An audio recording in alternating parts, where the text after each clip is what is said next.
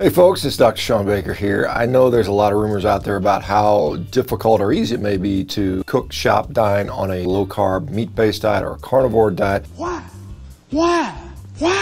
Well, let's talk about some of those things. Let's bust a few myths out there. So first of all, cooking on a low-carb diet is totally boring. Well, that's largely a lie. It can be very, very fun. In fact, you can do a lot of things and make meals very delicious. You can certainly braise, grill, sauce, marinate, bake, pressure cook, air fry, pan fry, stir fry, broil and roast things, right? I'm sure there's even more. Something I missed, let me know in the comments. Let's talk about some other lies out there. So cooking with a lot of fat will cause you to become fat. Now, that also is not true, and there are a number of studies that show that not to be the case. So cooking in a low-carb diet can be delicious in many ways, and some of those animal fats are darn tasty. You guys try duck fat sometime. It's delicious. Once again, you can braise, grill, sauce, marinate, bake, and on with the fats as well. Using fat as fuel, your body starts to preferentially, as glycogen is depleted, utilize more fat, and therefore you can burn fat while including eating fat. Eating a low-carb meat-based diet, your body starts to often have less inflammation, which also can be helpful. Studies show that when individuals are put on low-carb diets instead of a conventional diet, they often not only lose weight, but they also maintain that weight loss. This particular chart here is quite interesting and shows that from a recent study.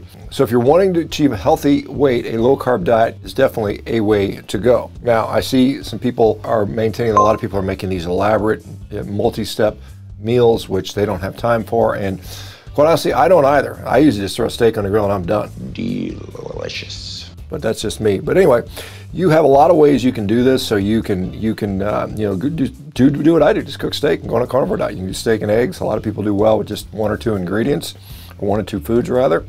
Alternatively, if you prefer to eat some vegetables. You what?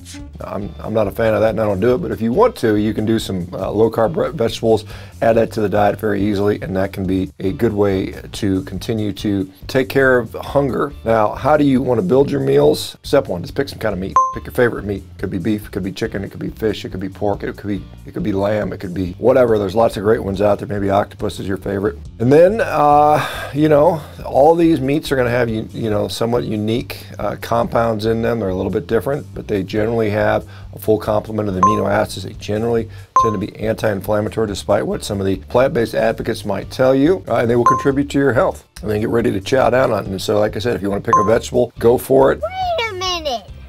Who are you? Typically, low-carb vegetables are often helpful in many cases if you don't have sensitivity. So if you're good with those things like broccoli, asparagus are fine if you like them. I have a lot of questions. Number one, how dare you? I don't like them.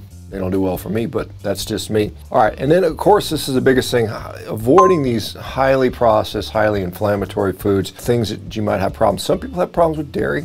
I mean, that does happen. Other people have problems with eggs, salad dressing, seed oils. Certain seasonings may be problematic for you. You should avoid really these high carb, highly refined processed foods, breaded and fried, even meats, bread fried meats, mashed potatoes, tortilla chips, bread baskets, french fries, desserts typically. If you have a health goal, you want to meet. Now if you just want to be whatever, do what you want. This is kind of a starter session to get you going on this. What have you learned about cooking on a meat-based diet? Maybe you can put it in the comments so other people may benefit from that. All right guys, if you like what we're doing here, go ahead and let us know, like, subscribe, click the notification bell. We'll talk to you soon. Bye-bye now.